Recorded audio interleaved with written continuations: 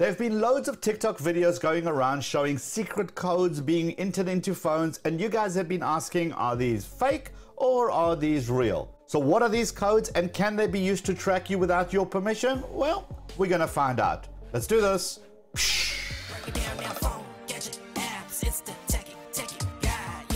Every phone around the world has these secret codes that you can enter when you type in a specific sequence of numbers. So let's dive into that. What are these codes in the first place? Well, these codes are known as MMI supplementary service codes and USSD codes, or unstructured supplementary service data. Say that 5 times quickly. They are secret in as much as the fact that they aren't typically accessed via the phone's menu options, but it is a quick Google search and you will be able to find them. So not so secret.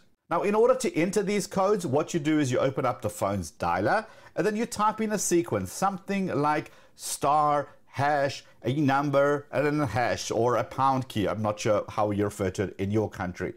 These codes will either show you some information straight off the phone, or these codes will issue a command to your carrier and return with a message. Now, those are the ones we need to be most concerned about, and let me show you why.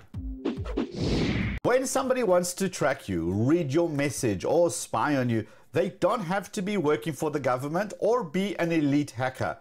All they need is a couple of minutes with your phone. There are typically 2 things that they could do. The first is install a spyware app. There are plenty of these online, and they're typically being marketed as keep track of your kids or your elderly parents. But let's be honest, a lot of people use them to keep track on their other half. Now, if you're concerned that somebody has installed one of these tracking apps on your phone, stay tuned and I'm going to show you how to check for that. Now, the second way of hacking a phone, and I'm using this term very lightly, is by using this USSD codes. I'm going to show you these in codes so you can check if somebody has loaded these on your phone. Do not go and load these on somebody else's phone. That is illegal, and just don't do it. There are loads and loads of USSD codes. The one you really want to be focusing on is the call forwarding option. The reason for it is that if somebody can call forward, divert your calls to a premium rated numbers, that is not a regular cell phone number, but one that is charged at a much higher rate for every minute that you spend online. And guess what? If they do that on your phone, you're picking up the tab for that. The other reason to focusing on this particular call forwarding or call diversion, let's say your other half has installed this on your phone. Essentially what it means, that every time you get a call, it's going to be forwarded to their number, and they're going to keep a track on who's phoning you, how often, and when. Now, I know what you're thinking. Hold on. Surely if all my calls are being forwarded, I'm going to know about that, right? Yes, that is technically correct. However, this is where USSD comes in, because with USSD, you can set the call diversions to only happen under specific circumstances. Easier to show you.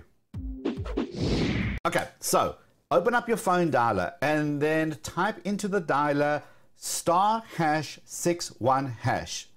This will show you if your calls are being forwarded when you don't answer your phone.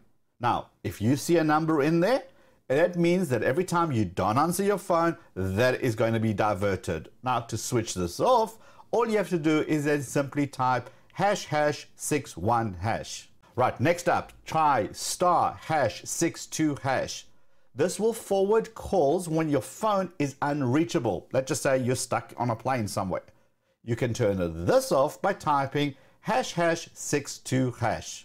Next up, let's try *67#. If your phone is busy or you reject a call, typically you think it's going to voicemail, no big deal.